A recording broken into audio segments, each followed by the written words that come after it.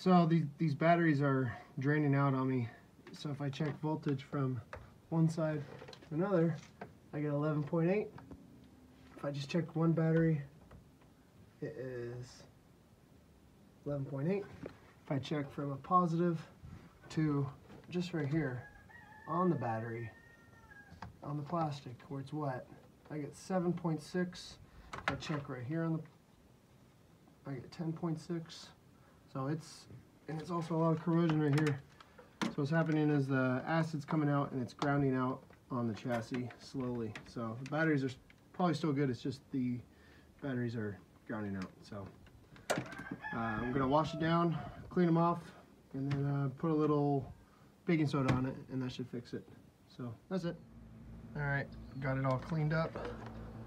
I power washed them, and then I sprinkled a little bit of baking soda on there, washed it off again, then I popped every single one of these off, and I wiped off the extra water and acid. So I'll show you what it looks like one-handed. So this is impossible. I don't think I can do it. Let me see if I shove it in this without fatiguing it. Let's see if it stays. From there to here. Okay, 13 volts. So if I put it to here, nothing. Nothing. Nothing.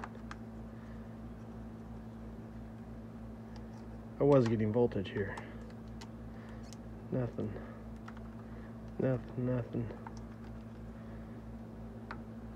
13. 13. 13. 13.